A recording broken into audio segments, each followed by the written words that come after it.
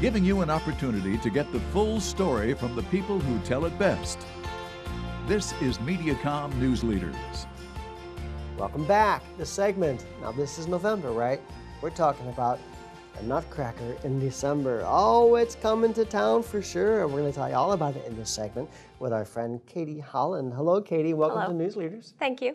From Dancers Alley, you're the owner and director of Yes. Dancers Alley. So Dancers Alley, you've got your dancers. They're all ready to go for this Nutcracker, right? We are ready to go. We auditioned in May. We've been rehearsing since August.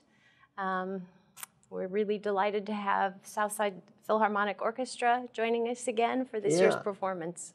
This is the second time they've been with you then. It is. We've been doing this show every other year since 1999, so it's our 11th production.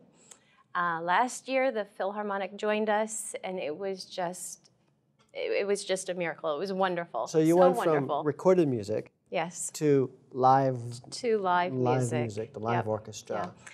I really had never thought that that would be possible, but then when I heard Patrick's Southside Philharmonic Orchestra play about a year ago, I just thought, I had no doubts that it would just bring a different element to our show. And because we had such a large group of very talented older students, we decided to do the show 2 years in a row.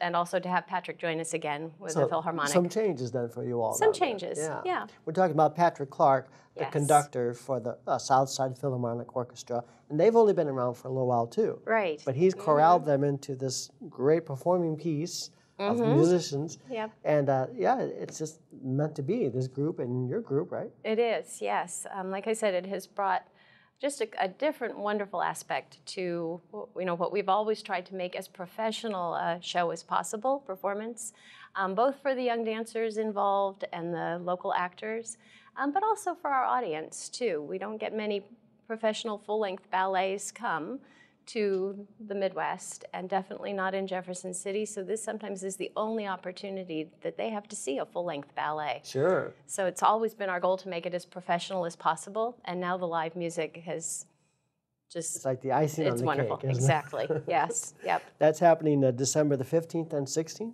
Yes. And you said there's 3 performances? 3 performances. We're at Miller Performing Arts Center in Jefferson City. You know, I went there for the first time this year.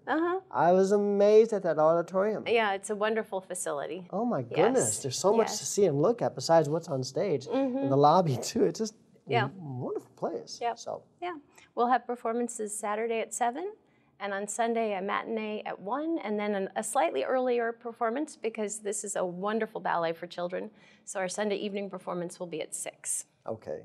Find more at dancersalley.com. We'll give you that website again in just a moment. We've got some pictures to look at. Yeah. So let's take a look at the pictures taken last year.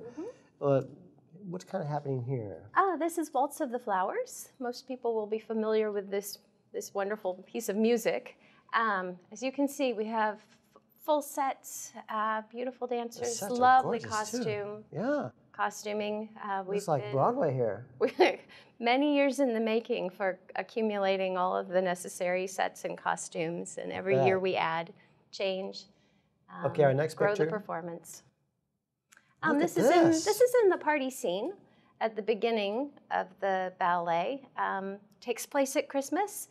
Clara, who's in the center in the red, her uncle Drosselmeyer comes and gives her a nutcracker for Christmas, and of course then it turns into a life-size nutcracker and they go off to the land of the sweets, and it's a wonderful holiday story that a lot of people know. Yes. Next picture, please. In the beginning of Act 2, here we have our little angels and our sugar plum fairy. They are introducing Clara to the land of the sweets. I just love that land of the sweets. Land I of wish the I sweets. could visit it. Yes. And our final picture? Final picture is the snow scene, which is one of my favorite. And we do pull out all the stops in our production. We have a sleigh that crosses the stage. We have snow that falls. Our Drosselmeyer is Aaron Gillum of Gillum Family Illusions. So there are wonderful magic tricks inserted throughout our performance as well. So it's meant for the whole family? Bring the kids, grandma, grandpa, everybody. Yes. Yep. And come down and see The Nutcracker with Dancers Alley and the Southside Philharmonic Orchestra December the 15th and 16th. Again, dancersalley.com for more information. Anything else you want to say before we go? They can also look at the Southside Philharmonic website. They know they are plugging that Nutcracker, and we'll have lots of other wonderful information about all their performances. It sounds beautiful already. Thank you. Katy Howland, thank you so much for coming down today. Thank Tell you. Patrick hi. I will.